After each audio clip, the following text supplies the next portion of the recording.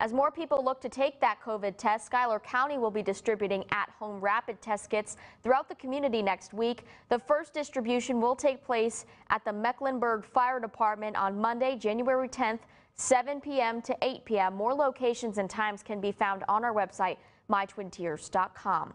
And a quick reminder, Steuben County Health Department is teaming up with the county's library system to offer those test kits and masks to the public.